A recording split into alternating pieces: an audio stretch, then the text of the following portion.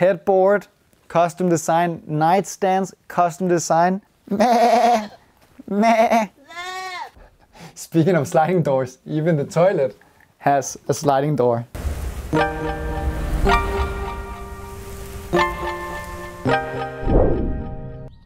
Ladies and gentlemen, boys and girls, welcome to the Restless Living channel. My name is Christian Trampedag, and today we're gonna experience an extraordinary cedar barnhouse named Villa Brink, featuring amazing architecture and some incredible custom design furniture and inventory.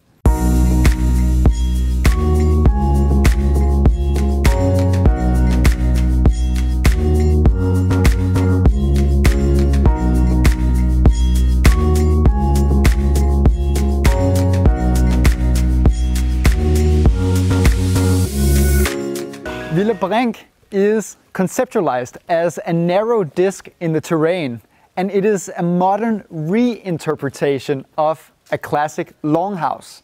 With its length of 37 meters, the house is quite spectacular and features 3 volumes, including home, design office, modern atrium, and a workshop. Oh wow, look, this is beautiful. An old school Porsche Targa.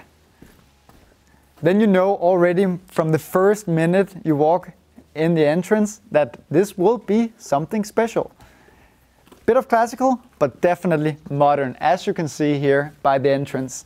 But let's just head inside and check the rest out. Hello, welcome. This is the entrance, and the entrance is basically like a tunnel because it has this 180 meter width, and then it just continues straight throughout, leading towards a floor to ceiling window. Because, I mean, you don't want to forget that you're right in the middle of the forest, right? And then you have this beautiful bench here. Wow. Mirrors both on the sides and on the back. Just gives a little bit more depth to it. And then it's rose colored. It's very bold, different, right? A little bit more detail.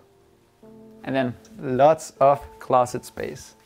Douglas wood just works so well with the natural stone on the floor, and then this dark acoustic ceiling.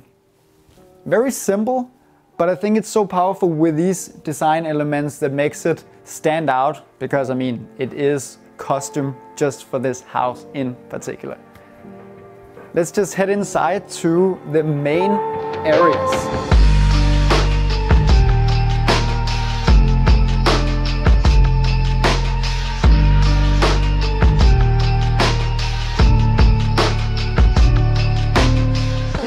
So this is the main part of the house.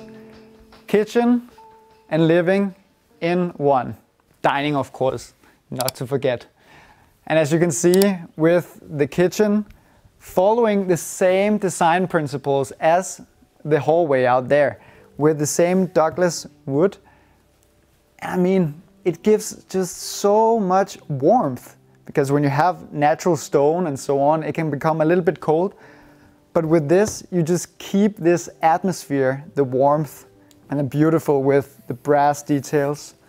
You see these transitions from the cabinet wood to natural stone surface. And then you have these 2 bar stools. So the guests can conversing while the owners are preparing the feast. That's amazing. And then when you're ready for the big feast, you can jump right over here for the dining area. Lots of space. You're basically taking advantage of the length of this volume, right? And you have these beautiful lamps giving a very soft light. A little bit more homey atmosphere, right? The living area is kept quite simple, but I think one of the key features is this fireplace. Because as you see now, it's basically enclosed, very modern itself, but then you can actually open it. And then you see the glass is basically concealed in the top here, and then it's just an open fireplace, giving it a lot of atmosphere, right? While the living area is quite contained, you have these sliding doors. Heavy. that opens up towards the outside. So of course, when you are living in a place like this in the middle of the forest, you of course don't really want to focus so much on the living area, because you have this amazing outdoor area where you can just step outside, breathe in the fresh air, and just enjoy the treetops. But I think a little bit later we will go outside and you will explore it all. Trust me. So even though this is a completely open space, everything can basically be concealed by sliding doors. There are sliding doors everywhere. So the different sections can be closed depending on what mood you're in. And this is a sliding door to the private section. And the first thing we see here is the master bathroom. Wow. Look at this. The sink is in fact the same stone as you have on the floor. But if you look closely, it doesn't look the same. And why is that? Well, it is because a big piece of stone was sent down to Italy, to Vaselimami, and then they cut out this amazing sink. It looks different, but it is in fact the same. The mirror is so beautiful because of the hidden light that is continuing all the way around, basically framing it and highlighting the mirror. Speaking of sliding doors, even the toilet has a sliding door. And then when you close it, you can just enter this beautiful bath. Wow, lots of space, natural stone on the walls and on the ceiling. Floor. Floor is the floor. The ceiling is dark and it's acoustic and it's not even close to be stone. You get what I mean. You know, with all the natural stone, as I said before, it can become a little bit cold. But these brass details really break it and create this contrast. What? You got cramp? Wow. Look at this master bedroom. Here you really take advantage of the ceiling height, right? And the darkness, some people they think that it's basically putting a lid on top. But in this case, I think it really opens up. It makes it look even larger than it is. Imagine waking up right here, being embraced by these forest views. Is there anything better than that? I don't think so. What do you think? Headboard, custom design, nightstands, custom design, and Douglas wood on the floor. It starts here, framing basically that this is the private section. It needs to be more cozy, a little bit more warm. Because this is, after all, where you're sleeping, right? So contained, also in the colors and so on, but it's still, what? Gosh, those cramps. The camera girl has cramps. She's not used to filming, that's why. She cannot even keep the camera still. I'm right here. Capture me. Before we get outside, I just want to show you something really cool. And by really cool, I mean really cool. Just come with me. I was tackled by a chair. Just come with me. Through the whole length of this house, we're going to the opposite side, to the kids section. And I know what you are probably thinking now, kids section, is that really that interesting? But in this case, you are in for a treat. It is a kid's bedroom in 2 floors. Where's the bed? Oh, it's up here. 2 floors, ladies and gentlemen. Oh. Wow. So you can sleep upstairs, and then downstairs you have a small desk that is basically continuing from the staircase itself, and then this incredible window seat where you can sit reading a book and just enjoy the trees outside. Imagine even if it's raining, it was raining a little bit earlier today. It is just a calming feeling just to sit here, listen to the rain outside. Wow. But this almost feels like a small apartment itself, right? And that was the whole idea behind the kids' bedrooms, that they should feel like that they have their own small unit. Honestly, I've never seen anything like that. To free up a lot of the space from inside, if you notice, there were no closets, because the closets have been moved out here. And then, of course, when the kids get older and so on, just like in the other end, you have the sliding doors to just close it off, and then they're completely alone here. They even have their own bathroom, which contrasts very much to the other one that you saw earlier. I really like how Bruno has integrated this terrazzo for this bathroom. It becomes a little bit more playful. And then still you have, Douglas wood to give the warmth. And then you have these organic shapes to create a little bit of contrast, right? Also with the sink, as you see. A beautiful bath as well, where the tiles continue. Brass details. Nice. I'm walking into everything today. Gosh. Meh. Meh. Meh. Meh. Meh. So cute. Some cozy goat love. Well, we are on the countryside. I even strapped on these rubber boots, and now we are by the goats. If we talk about details of this place, even the goat shelter, it has basically been made in the same style as the rest of the house.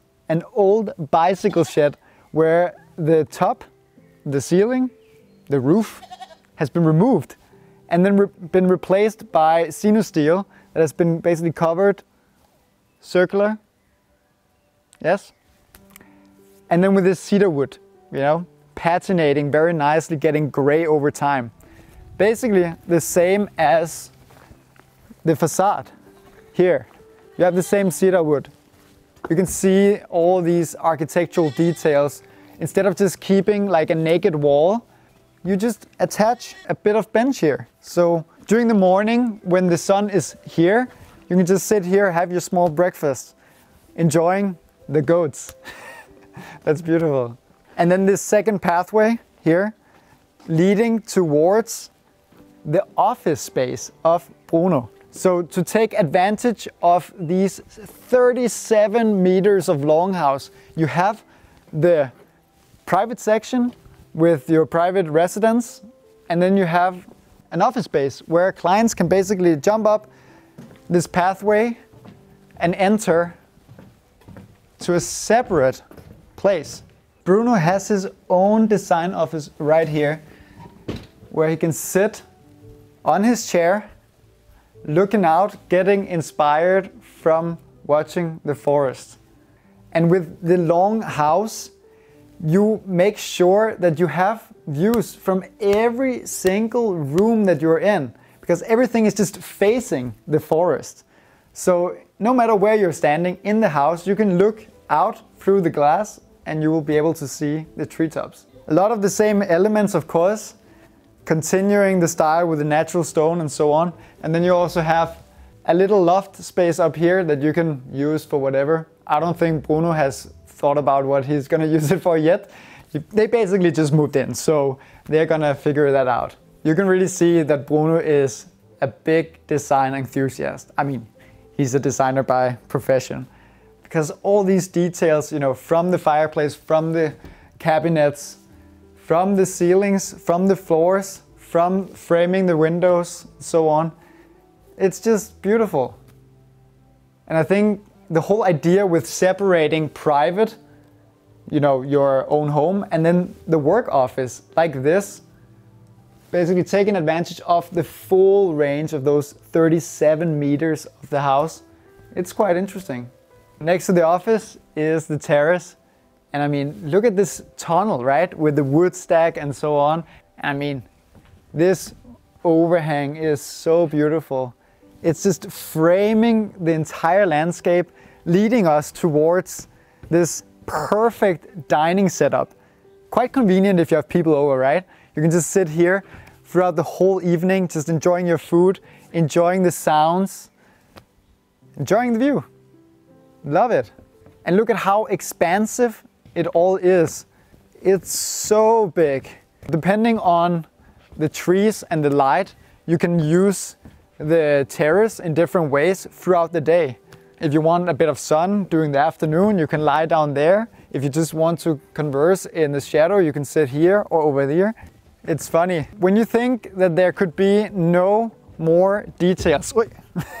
I'm literally walking into everything today. I was trying to say, when you thought that there were no more details to be found, you just get amazed once again. Cutouts for the trees. You don't want to cut down any trees, right? You want to maintain them, that you want to preserve. And then basically the tree itself becomes part of the terrace instead of separated. And that is the kind of, integration between property and landscape. A lovely outdoor shower and a wilderness bath. Gosh, is it cold? It's a little bit cold. Oh, but it's so beautiful. I think this is the heater, maybe, for the water. It all just works towards the narrative, right? Of having this oasis out in the middle of the forest. And I mean, just come here and look at the atrium from here. But I think the atrium is probably much nicer when the sun is going down and the intimacy of the light inside turns on and becomes an experience in itself.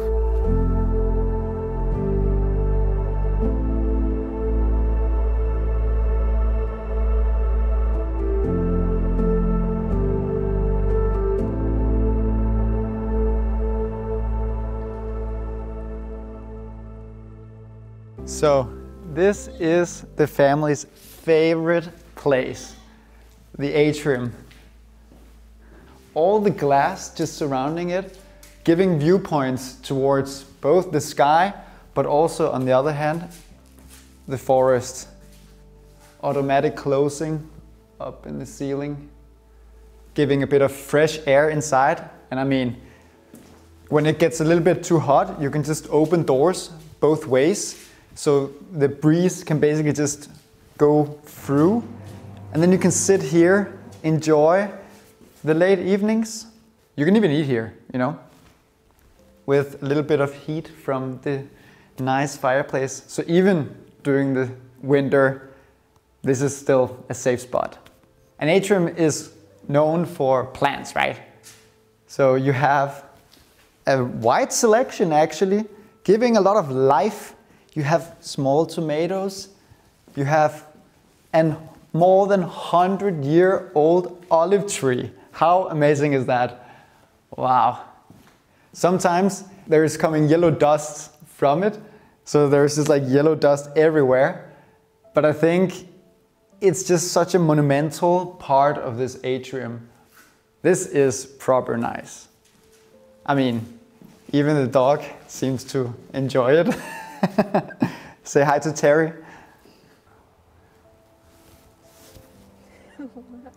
Now when the sun has set, this house just really shows itself from its best side. I mean, look at the lights of the kitchen area, the terrace lighting, and also the light out in the forest. There's a small bench down there you can sit by the small bulb lights, lights on the trees. It just creates such a calm atmosphere. I mean, everything just shines. Look at the bedroom here. Just lighted up by the interior light. bouncing back and forth with the exterior darkness. So beautiful. I'm getting this feeling that I just really want to get into that wilderness bath. Should we do it? Let's do it. You see, this is what it's about. I finally understand what Bruno means by having this oasis right here in the middle of the forest. Nice bath during this beautiful evening. So great. Anyhow, thank you so much for watching. I hope you enjoyed the tour. Make sure to check out Bruno Jacobsen. And as always, smash the like button, subscribe to our channel, and then I'll see you soon. Bye.